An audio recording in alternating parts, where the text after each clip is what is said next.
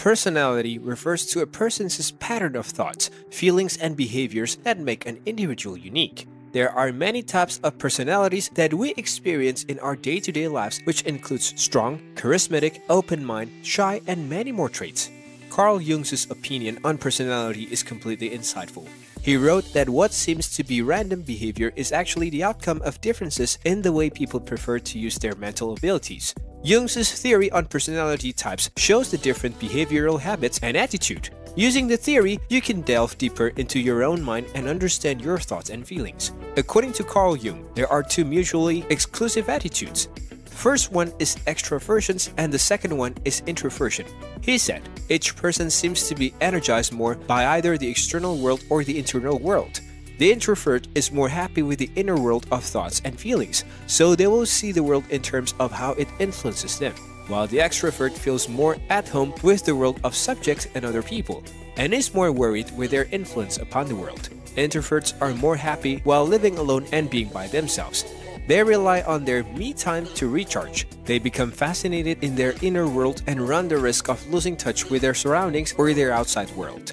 Extroverts, on the other hand, are actively involved in the world of people and things. They are socially active and more conscious of what is going on around them. They like to be part of groups, communities, and potential places where they get an opportunity to interact. The idea of being lonely terrifies them, leaving them distance from their inner selves. Jung noticed that none of us are totally extroverted or introverted, but we really connect to one of the other attitude. In all of us lies a lifeless mind, one which is not conscious of feelings and thoughts all the time, but those feelings and thoughts are prepared to affect our lives.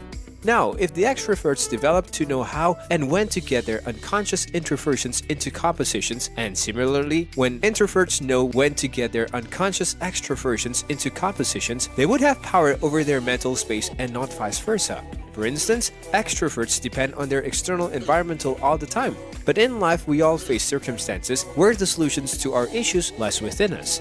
In these situations, the extroverts learn to introspect. They would save themselves from a lot of anxiety and restlessness. Similarly, introverts depend on their thoughts and feelings too much. A lot of study has been done that reveals introverts are at a bigger risk of falling into depressions because of their special habit to isolate themselves in troubling times. However, if the introvert purposely works on activating the dormant extrovert quality and decides to speak with people about his or her problem, that might improve their situations. If nothing, one gets a unique perspective than the one making rounds in our head. If you're liking this content so far, please consider subscribing and liking this video. Now, let's continue. One has to work on selecting the right attitude that fits in context to the problem. At times, introversion is more fitting, and sometimes being extroverted is a useful way to deal with some situations. If a person develops a flexible strategy to deal with their personality, then they are not restricted by the limitations of being affiliated to their individual personality type. Going further on this line of Jung's theory, he said that we all think, feel, sense, and experience the world in various ways. He recognized four important psychological functions: thinking, feeling, sensations, and intuitions. Each functions may be encountered in an introverted or an extroverted fashion, and one of the functions is more prominent in each one of us. Some of us depend on thinking and feeling rather than sensing and intuiting. Realizing this psychology could be very fruitful to realize our world and people who influence our thoughts, feelings, senses, and our inner voice. As Jung saw, in each of us, one type is more powerful than the rest. Suppose A and B are told to predict danger in situations. Here, A is a practical being and is ruled by a thinking attitude.